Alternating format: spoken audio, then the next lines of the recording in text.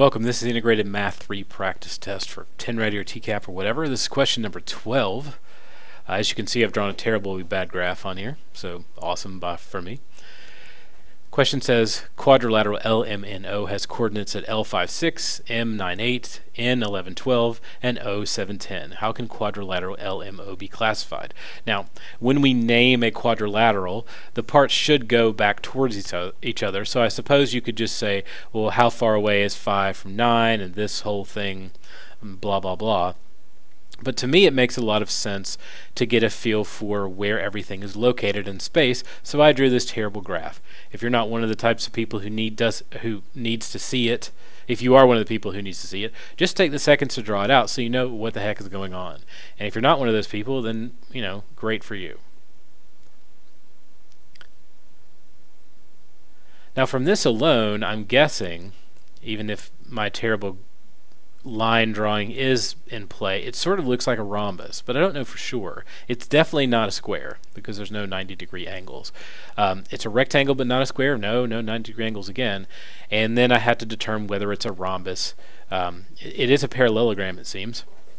So the things I need to do to determine if it's a rhombus, the thing that I need to look for is whether the sides are all the same length. So in order to do that, I need to find the distance of each one, which is not much fun, but not impossible to do either. You can use the distance formula or just do a really quick Pythagorean theorem setup. Whatever the distance of the y's happens to be, and whatever the distance the x happens to be, you square each of those, add them together, square root. So a squared plus b squared equals c squared. That's what I'm using. My a squared would be the distance between my x's, so 9 and 5 here, and you can just do 9 minus 5 squared plus 8 minus 6 squared. Or you can go old school and just count. I mean, that's a thing that's still totally viable. Counting still exists, folks. It's not gone so far out of the realm of possibility that you would do that anymore.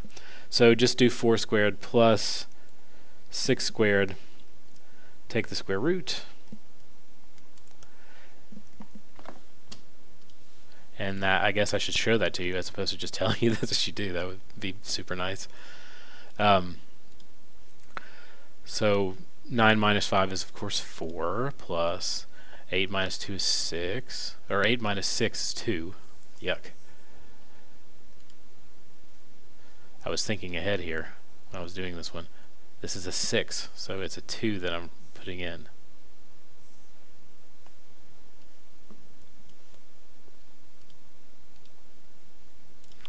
Four squared plus 2 squared.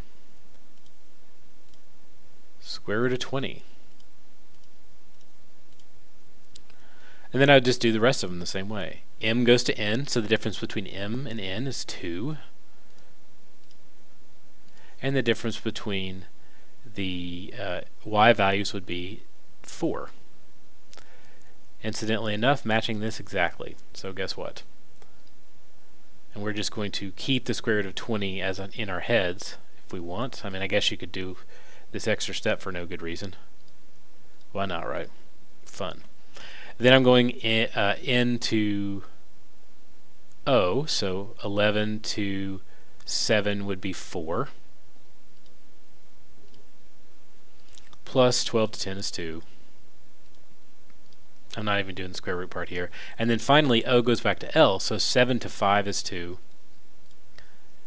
And 10 to 6 is 4. So they're all the same. They're all square root of 20 or 4.47, depending on how you want to live your life as far as that's concerned. So that's it.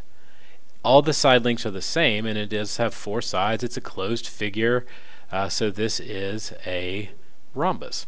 And most of that you could just figure out simply by looking at it. We know it's not a square because there's no 90-degree angle. We know it's not a rectangle because of the same reason.